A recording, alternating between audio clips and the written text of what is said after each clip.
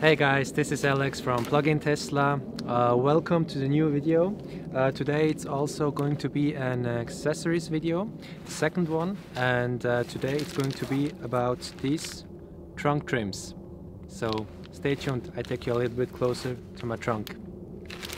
Welcome back guys. So I unboxed the trunk trims, laid them flat out so that I can take a look how it's going to be here. So this here is how it should look like. It fits perfectly in and it looks good. So I will just clean everything up and glue it together. Here we have just nearly impossible to get it out. Here we have also M3 tape on there, so that's how it should stick directly on this plastic trim here. So I will just quickly clean all up and mount this together.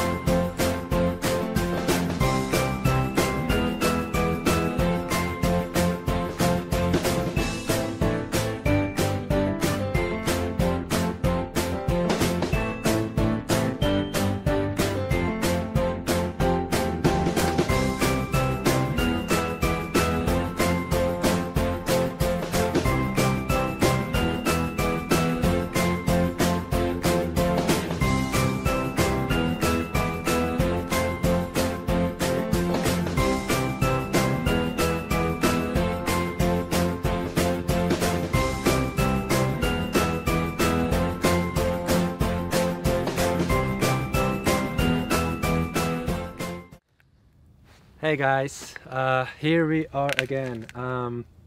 I mounted everything. It was a little bit finicky with the stickers to get it peeled off, but yeah, now I know how to not do it. So it just looks amazing. So for me, it looks amazing. It's shiny metal. It's not that brushed aluminum look like. It's really yeah, chrome. So these trims, in my opinion, are worth it. They cost 35 euros on Amazon. I don't know, in the US you should get it for 35 US dollars. And yeah, if you would like to buy this, I will just link it down under the video. I will put the Amazon link right there.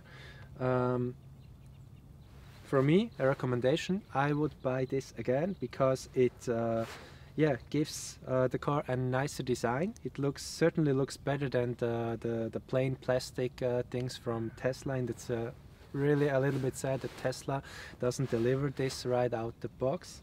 Yeah, and you know, plastic can scratch, will scratch, and plastic you can't fix that. You can just replace this whole piece here, and that's really a waste. So it's, in my opinion, it's better to just put these on, as soon as they really are scratched up or broken, you can just peel it off, put new ones, and you're good to go, you're fine. So that's been it, guys. If you like this video, give me a thumbs up, subscribe, and yeah, see you in the next video. Take care. Bye bye.